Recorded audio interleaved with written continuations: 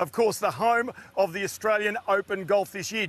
I've got to tell you, Jason Day just down on the practice fairway right now. Saw him just a short time ago. But what I want to talk to you about this is big money. The reason for that, in just the next couple of years, the Australian Open is going to go to Melbourne. It'll be the first time in 2020 in 15 years that Melbourne has had the Australian Open. And what that's all about is about money and also the absolute competition between major events between the states. Melbourne used to have the Masters. Tiger Woods won his last major event there. But there's other things also. Say, for example, the NRL Grand Final. You've had Suncorp Stadium in Brisbane always arguing that it's got a big supporter base. It should have an NRL Grand Final. And say, for example, even in racing, you saw just a short time ago that one of the richest turf races on the planet, and that was the Everest. Now, that was deliberately done by Randwick to try and make certain they got a one-up over, say, for example, the Melbourne Cup and the Spring Carnival there as well. But there's plenty of other things around the place as well that are also competed for. Say, for example, you've got the Grand Prix that went from Adelaide